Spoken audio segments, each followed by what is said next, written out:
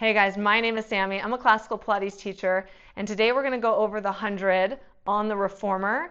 We're going to go over the beginning way to get into the 100, and then the more intermediate way, and then the more advanced way, and a few variations. All right, so this comes after the Footwork series on the reformer. Okay, so I'm going to show you how to get into it. I have a foot bar that does not lock. So if you have a foot bar that does lock in place, you're going to have to rock up to get up. So let's start. I'm going to show you that just in case that's yours. So if you've just finished your footwork, your tendon stretch, you would then bring your knees to your chest, rock yourself up, try to keep your legs in the air so that you're working your stomach during your transition, and then you'll lower your foot bar down with your hands. Try not to slam it like I just did. If you have a foot bar like me, then you get to use your feet, which is super fun. Okay. So you're going to hook one foot under the foot bar, and you have to bring the other foot down to catch the metal bar that's holding the foot bar up. So you're going to draw your stomach in, you're going to lift, and your foot is ready to catch and bring that lower bar up, and then you can lower it all the way down. When you are moving your feet like that, it's really important to really keep your stomach tight so you don't end up getting into your back in a bad way just to lower the foot bar. Okay, so I'm going to show you that again, but I'm going to do the arms at the same time. Okay, because in a perfect world, you do them both at the same time. The more you practice the transitions, the more cardio you're going to get out of Pilates, because you're not going to spend so much time fussing with the equipment, and you can keep a flow going. So these transitions are very, very important.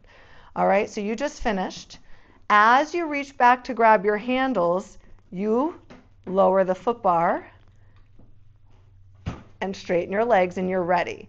This makes things really go by quickly.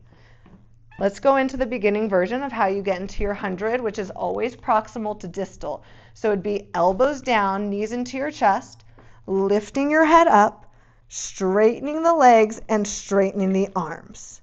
And then you'll start pumping here. So it's very, very good for you to know, because maybe you want to try a little bit more of an advanced version of a workout. Maybe you want to start advancing your practice, but you just will start with slowly advancing how you get into things. Okay, so the next version would be arms up. On your inhale, everything goes out to the position. This is the more intermediate way. So you're going to straighten the legs, press into the straps, and lift the head. And you can press to here still. It doesn't have to be out here. You can take it however it works best for you. And then you're going to pump here. And then you'll bend those knees, lift those arms, and lower your head all at the same time. Some people do choose to have the fingers free. I actually like to grab the handles, because I feel like you can easier keep your wrist in line or know exactly what to do with your wrist. The most advanced way would then be to straighten your legs. You can go heels together, toes apart, or a wider turnout, or together parallel, whatever works best for your body to find the most amount of engagement. So from here, you draw your stomach in, you reach long, and you're going to, I have to slide down just a hair. You're going to inhale and press and come back. Now, I just want to give this little tip here. I was originally taught to slide away from the shoulder blocks to get into position, but over time, through different trainings, I was taught a little differently. And the shoulders, think of this as the shoulder block as a curve. If you see any old videos of Joe's reformers, they had a big curve in the shoulder block. So if you're up here, your shoulder is at the bottom of the curve, almost like coming out of the curve where it's flat. And then as you lift up, you're going to roll your shoulders into the shoulder blocks, right into the middle of that curve, and put your chin on your chest and pump. This allows you to push in from your stomach without collapsing your chest and doing really curling up super high and not working the back of the neck.